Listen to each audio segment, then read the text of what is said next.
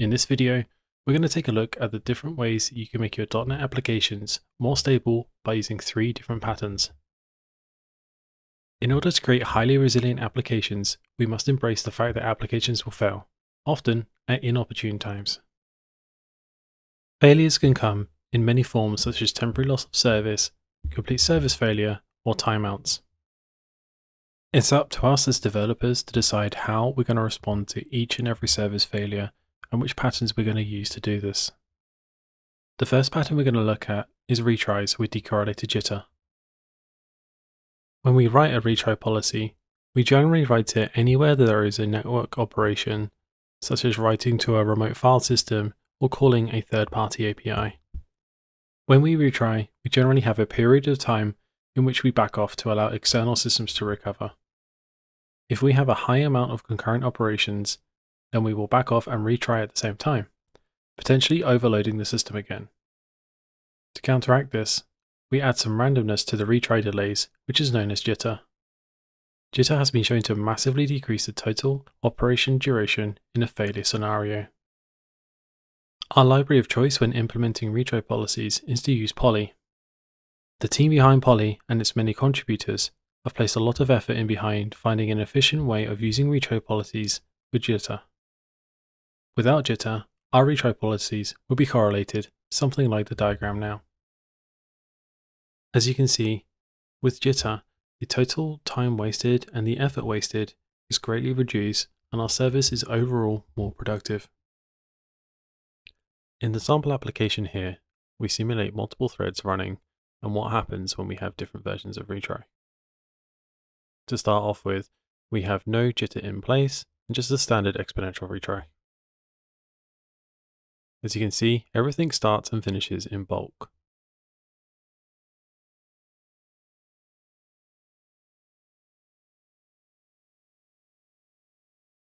Now let's define a new method so that we can add jitter to our retry policy. We're going to use the decorrelated backoff v2 from the backoff class from the polycontrib library. The first parameter that we'll supply is the median delay to target before the first retry. The second parameter is how many times in total we want to retry. Finally, we define which policy that we want to handle and then call wait and retry, passing in the new delay parameters. Here I'm supplying an additional overload, which just allows us to perform an action when we are retrying.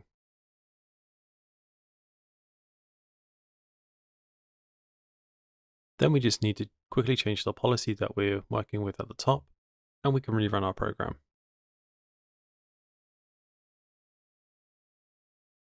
As we scroll back through the program, you can see that we no longer perform the operations in big blocks. It is now more spread out over time.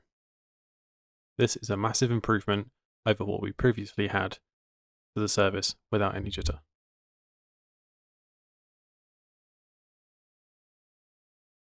The next pattern that we're going to take a look at is the bulkhead pattern.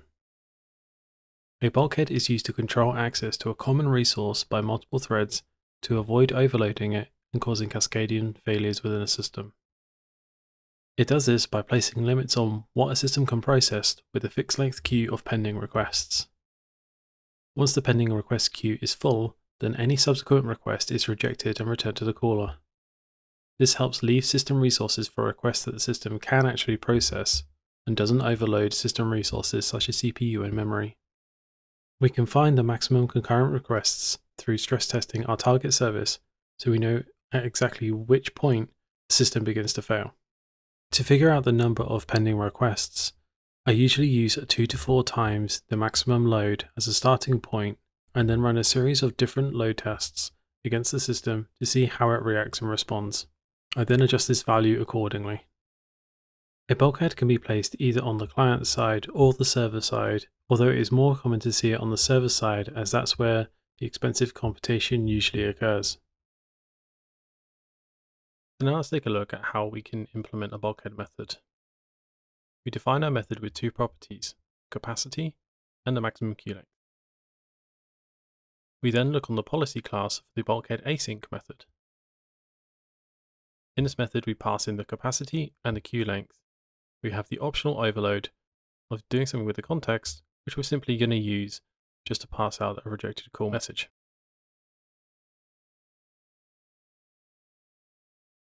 Once we use our new method at the top and pass in the correct parameters, we could then execute our application. As you can see from the screen, we have a few rejected call messages appearing, meaning that we have reached the limits of this system. The next pattern we're going to take a look at is the circuit breaker pattern. A circuit breaker detects the amount of faults in calls placed through it, and prevents calls when a configurable fault threshold is exceeded. For example, you are calling an API that is continuously returning 500 status code results because of a failure condition. In this case, a circuit breaker would trigger and prevent the calls from being forwarded to that service, giving it the opportunity to recover automatically. After a period of time, the circuit breaker would reopen and allows calls back to the hopefully recovered service. A circuit breaker has three states: closed, open, and half open. In the open state, no requests are forwarded to the target system as the circuit breaker has detected it's in an unhealthy state. In the closed state, requests are forwarded to the target system as normal. Whilst in the half-open state, each request is treated as an experiment to see whether or not the target system has recovered, and places the circuit breaker into the open or closed state depending on the result of the operation. Poly makes implementing this pattern really easy by providing us an advanced circuit breaker class.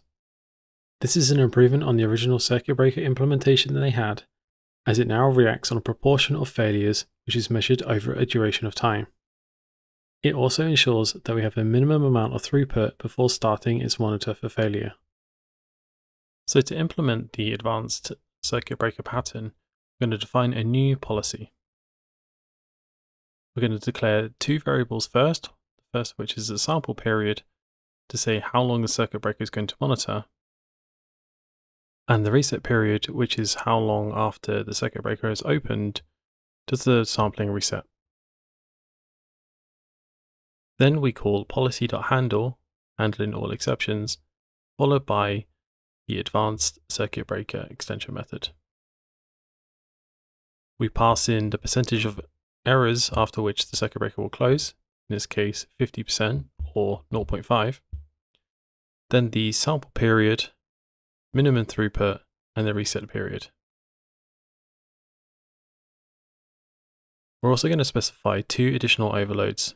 The first just tells us when something is broken and we can perform an action, and the second is when the circuit breaker resets.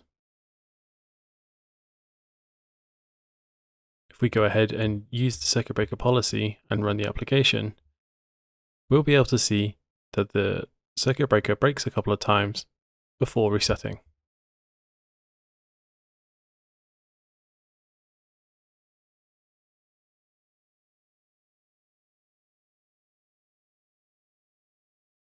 Whilst all of the policies that we've seen here today can be game changers for our applications, if we combine them, then they become even more powerful. I typically implement both the decorrelated jitter and the bulkhead together to constrain the resources used by any given service.